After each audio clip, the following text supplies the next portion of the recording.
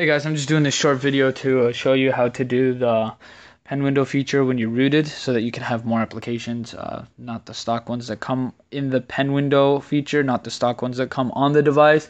You can download any application from the App Store, from the Play Store, and it will work. So here, just show you that I have root. Go ahead and open up this pen window feature, and you can see here that I have tons more apps than normal. You can see I have the downloads, Watch On, I believe. I'm not sure if that came on there or not, but Google Play Music, for instance, it's an awesome app. They should have put it in there in the beginning. It came built in with the device, so they definitely should have. So I'm just going to go ahead and minimize that, and I'm going to show you another one here. So as you can see, Instagram speed test, for instance, definitely did not come on the device. And I'm just going to go ahead and open that at the same time and just show you that, you can have two things running.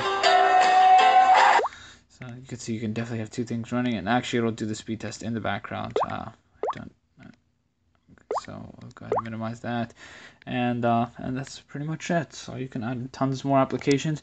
At first, I was doing this using an application. Well, not an application. I was first using it through the File Explorer, and I had to do it through a file in there called features.xml. It's just somewhere in there, and now you have to actually enter each package name for each application. So it was kind of it was a pain. So not to say that it was hard, not to say that it was easy. It was just a pain. It just wasn't fun. So now I was doing a little bit more research on the internet, and I will add the link to the description to the XDA forum.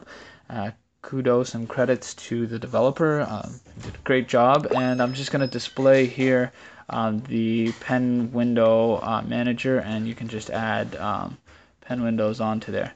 So that's pretty much it, to be honest.